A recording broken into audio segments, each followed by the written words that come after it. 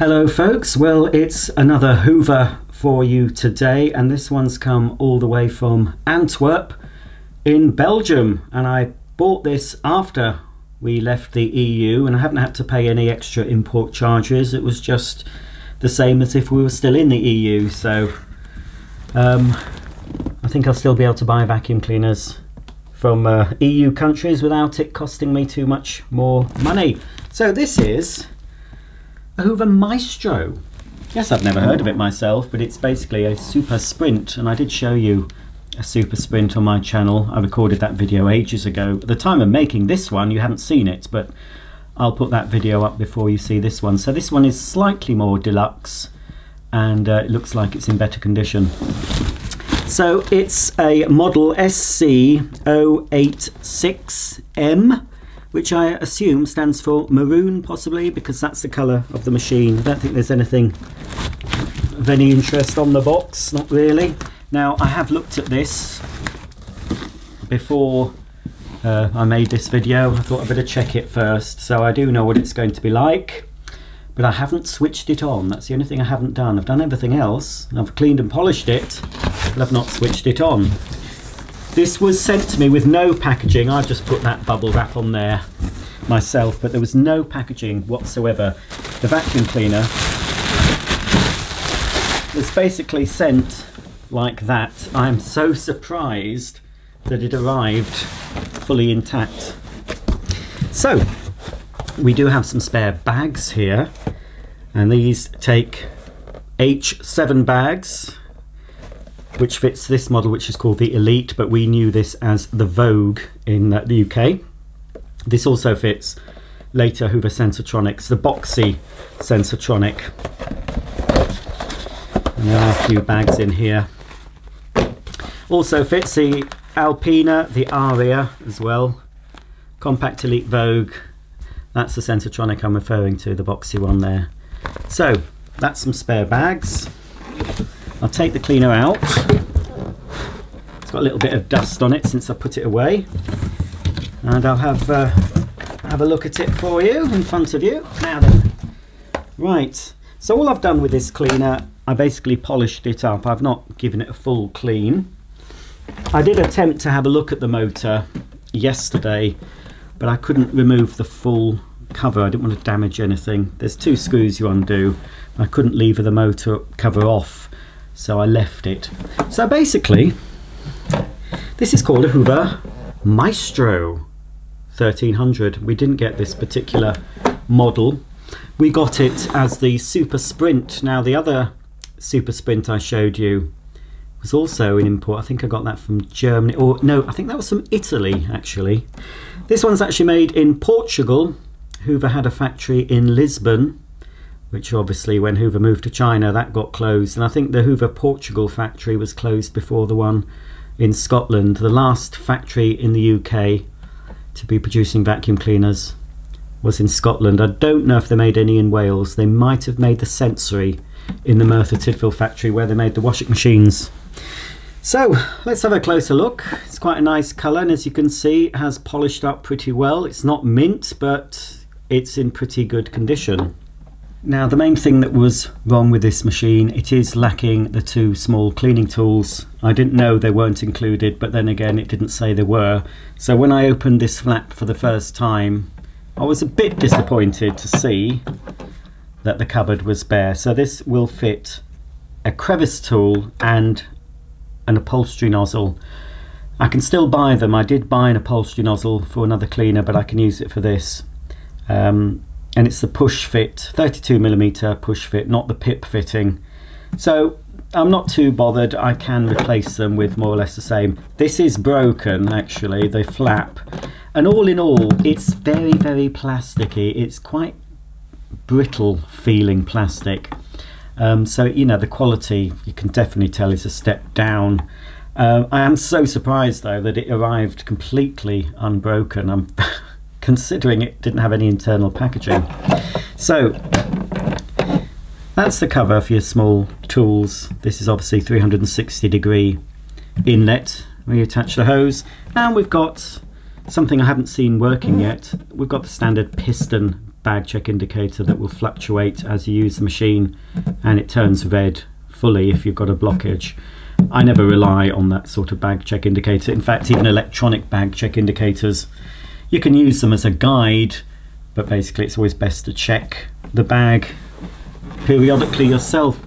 So there is a little, very hard to see because it's hidden away, but there's a little rubbery switch that you press in to open up the bag door. There we are, and that comes out. I gave this a bit of a wipe. It's in very, very good condition. It really wasn't, you're seeing it all polished up, but when I opened it, it was pretty good anyway. You can see the other side of the bag check indicator there. Don't think we've got a date wheel on there. Oh, that's it, yes. I have washed this filter. This is the pre-motor filter. I didn't actually put it back because I thought it might be a bit damp. So that's the same filter as the old Hoover compacts. In fact, this is quite closely related to the compacts. Even the very earliest compacts, I think they were introduced about 82. This particular part here is just the same. If you look, I've got a green compact and a sort of a bluey compact. That shape, if you remember that shape from the early 80s. So basically it's the same. This takes the same filter as those older models. So that was a little bit dirty, so I washed that in some biological washing powder and rinsed it off and dried it, obviously, so that fits there. And you can see this is the same fitting you'd get in the Sensortronics, but it's very, very much more plasticky. It's obviously made at a budget, you know. It's a cheap cleaner. It's a cheap, fairly basic, no frills vacuum. So we can pop the bag in, and I think there's nothing to stop you turning this machine on without a bag in place. There's no little device that prevents you from putting the bag door back on. And you can see all around the machine is the furniture guard, but that also forms part of the seal here of the bag compartment. When the bag door goes on like that, it forms the seal. So very basic. Now they did obviously 1300, it says here, so I'm assuming it's a 1300 watt motor. This is a little bit more sophisticated or deluxe to the Super Sprint. The Super Sprint I showed you, the red one, didn't even have automatic cord rewind. There was a blank piece here. So this does have auto cord rewind and an on-off switch. I have seen models that have also a suction, electronic suction control here. You can see obviously this is a blanking piece. So I've never seen one of those. I don't think we had a variable powered one in the UK. I can't remember.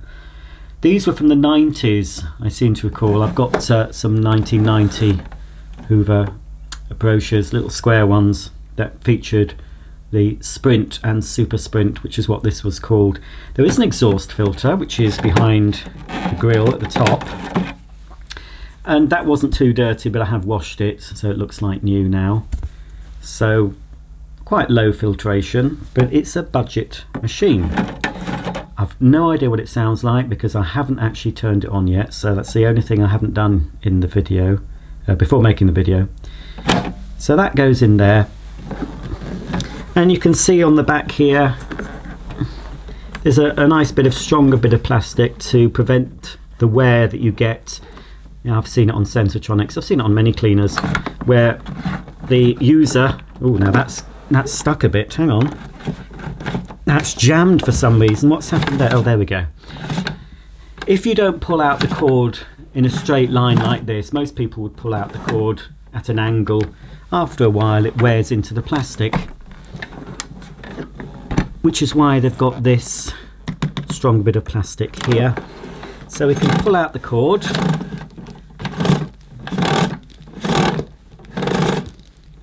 There we are, that's it back in, and we can see, because this is a European model, we've got the 2-pin plug moulded on. I've got a little adapter I'll use when I plug this machine in for the first time. One thing I was concerned about, of course, it's the wheels. The wheels always seem to suffer and get broken in transit, but look, fine. But again, that one, that's fine and dandy. And we've got 2 caster wheels here. It's all a bit, you know, it's all a bit cheap. Still better than the Chinese-made Hoovers of nowadays, but still. I don't know if a bit of grease would help that. You've got a parking slot there. Let's have a quick look at the rating sticker. So this is Hoover Model, or Model-O, SC086M, 230, 240 volts, PN 1100 watts, Pmax 1250 watts, so not even a 1300 watt as it says on the top. Serial number is 13145, no idea how we date it from there, but I'm sure this is an early 90s machine. And Fabricado Nasi, Portugal, made in Portugal. So it comes with a standard hose with a swivel connection, and this handle is very familiar. They featured this on many of the lower end Hoovers of the time, the Galaxy, the Aria, the Vogue, not the Alpina. The Alpina was a little bit more deluxe, but it's fine, it's okay. Bit squeaky, needs a little bit of greasing up, I think. It's got a trigger control here that just opens the little valve up to reduce the suction briefly, so you have to keep your finger on that if you're cleaning curtains or something delicate. Keep your finger on and release it to seal that off again for full suction power. So it just plugs into the top of the cleaner like so, and it's all a bit stiff. It's not smooth, you know. It's okay. But again, I wonder if I could put any grease under there to help smooth it off, but it's not like I'm going to use it much. Apart from the hose swiveling 360 degrees in the top of the machine, the hose itself does swivel both ends, so it shouldn't get tangled up. I'm not sure, please comment below, especially if you're watching this outside the UK, in an EU country. I've never seen a wand like this. Now it fits okay. I'm not sure if it's the correct wand for this machine. It does have the parking bracket there that does fit into the back. It is a bit loose though. There is only one on the back. There isn't, like, it's a storage bracket more than the parking, but it is, the fact that it's quite loose makes me think this possibly isn't the original. And again, the model I had, I've still got the Super Sprint, had plastic ones,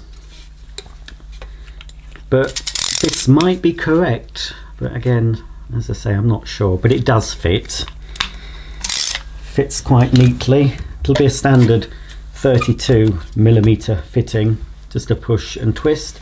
And then we've got this Hoover automatic nozzle, which I did have from a cleaner brand new. So this is a nozzle that we did get in this country, and basically, well, it says automatic, but basically it just has a floating brush, so there's nothing to change. It'll clean carpets and hard floors.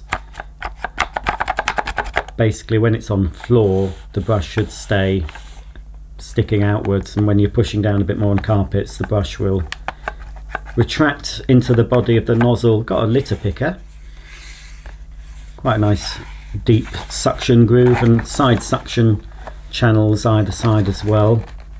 2 little wheels, so it's quite a nice, it's a basic nozzle, quite nice though. It's still got a rubberized furniture guard that goes all the way round, so it's a quite smart little nozzle for a budget machine, and that fits on there. I've not tried this out yet, so it'll be interesting to have a go. Okay then folks, well, that's it. I've shown you the machine.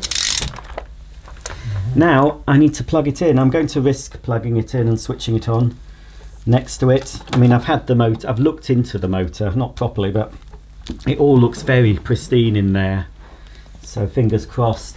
Now I just need my adapter, so I'll just pause the camera, grab my adapter so I can plug this 2-pin plug into my 3-pin socket. I'm just going to fit this temporary adapter for now, but I think I'm going to order some more semi-permanent ones that actually screw onto the end of the 2-pin plug. because I'm forever looking. I've just spent 5 minutes looking for this. I've only recently used it, but I'd forgotten I'd imported a SC086 Felix Fun, the orange coloured SC086 Felix that you can't buy anymore.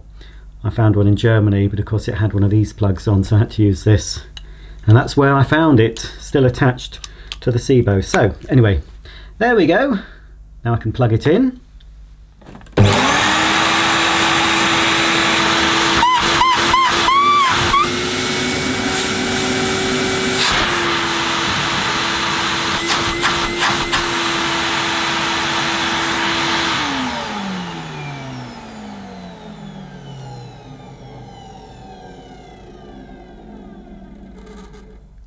Not the sweetest sounding vacuum cleaner, is it?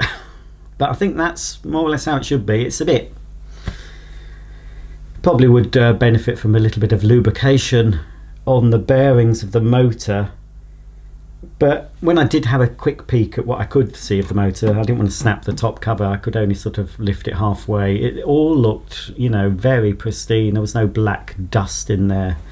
Now that squeaking noise, now the smell I'm getting is a combination of the detergent I used to wash the filters and a little bit of a burny smell, you know, slight.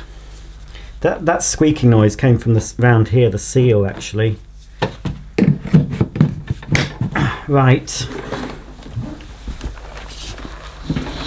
Oh, it's a nice looking machine, you know, but it's all very, it's just not, oh, I can't describe what it's not, but it's, I've just opened a SC086, a second-hand SC086 I got, which was I think about 18 years old, and the quality difference is astounding. I mean, really.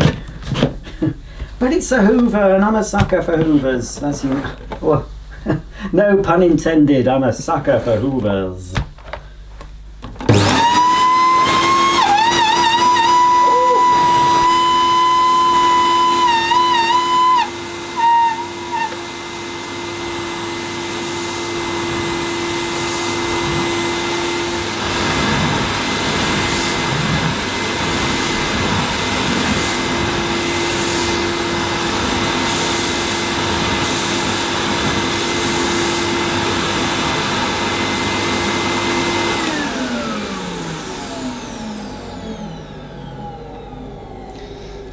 Yeah, that screaming noise is something to do with the bag door.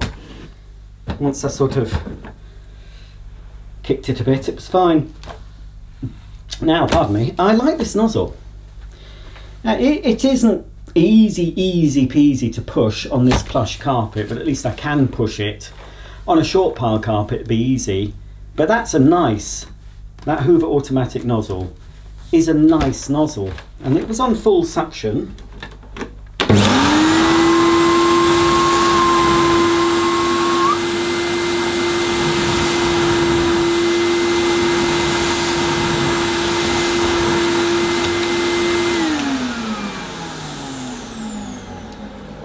Yeah, and it is nice to use, it really is.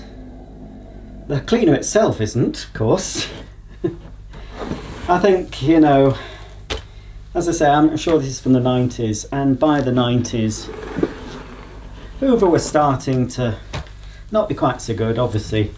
It's when the 2000s came along, when Hoover moved all their production to China, when things did take a terrible downward turn, although some of the Chinese-made Hoovers aren't too bad.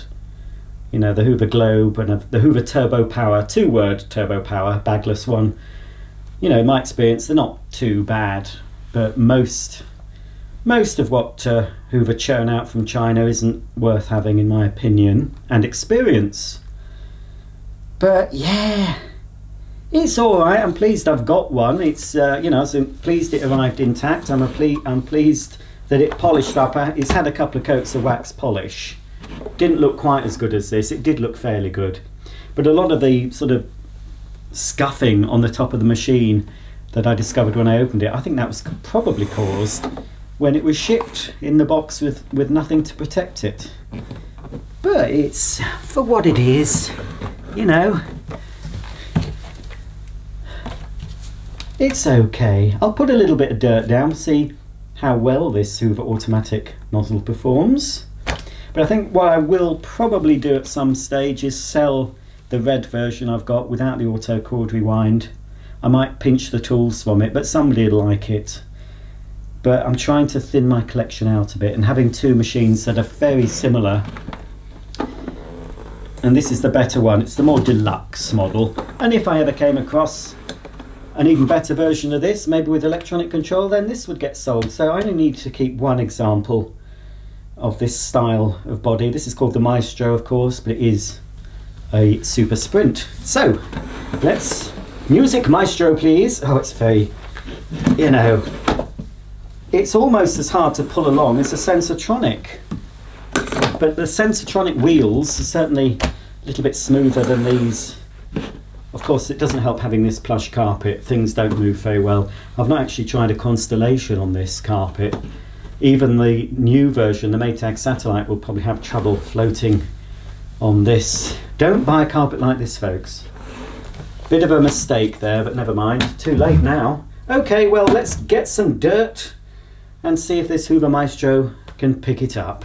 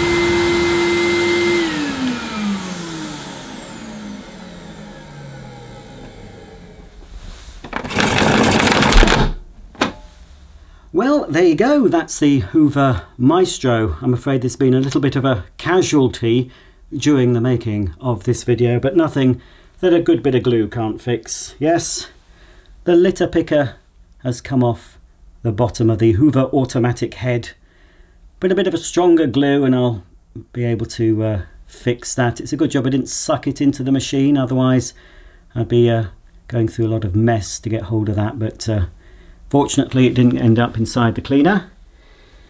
Speaking of inside the cleaner, we can have a look at how well the bag filters the dust. Oh, it's all very awkward, this. It does come off the hose, but it'd be easier if I just take the cover off with the hose. Let's have a look at the bag compartment. In a real life situation, what you'd do is you'd fold that little piece over there while you're removing the bag from the cleaner. It's quite full, and dispose of the dirt.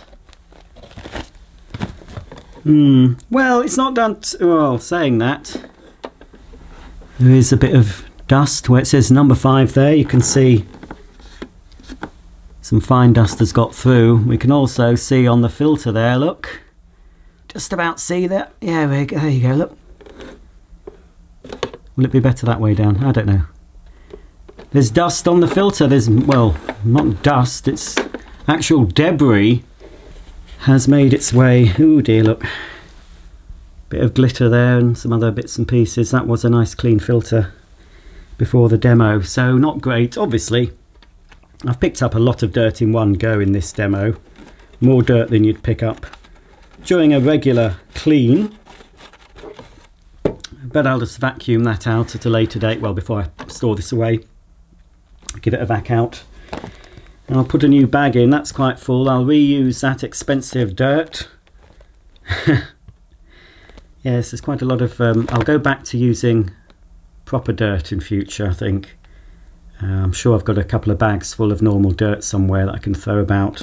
So it's pretty good as far as that dirt is concerned. If I'd put down pet hair, I don't think pet hair would have been picked up very well with the Hoover automatic nozzle. But of course, being a standard 32mm fitting, you can fit any sort of 32mm push fit turbo nozzle to this cleaner. Don't know why I'm putting the bag in, because I can still put the bag door on. Oh yeah, but that's and actually I found a little piece of plastic which is now rattling inside here that probably came off this. It was in my hallway. I don't know where it was from. I reckon it fell out of the box, because the box has been on its end in the hallway when I got it, so it probably broke in transit, that tiny piece. I might have a go at gluing it with a tiny bit of super glue, but it doesn't affect the look or the performance of the vacuum. And of course, we've got that annoying screeching sound coming from the bag door. It does go away if you press it down. Well, I hope you've enjoyed looking at this Hoover Maestro, maybe one you've never seen before. Certainly if you live outside the EU, even if you live in the UK, you've probably not seen a Hoover cleaner called Maestro. I know of a Moulinex Maestro, but I've never seen a Hoover Maestro. And this was just something I found on eBay. I wasn't even looking, it just cropped up. It was on a buy it now, and I thought, well, it's fairly interesting. I offered the seller a little bit less than they were asking, and they accepted my offer, so I'm pleased to have it. Another one for the Hoover collection. If you've liked this video, don't forget, please give me a thumbs up, it does help. And if you don't subscribe, if you've made it to the end of the video, please consider subscribing and clicking on my bell icon, and you'll be notified every time I upload a new floor care video. So until the next time, thanks for watching, and I'll see you all very soon. Bye for now.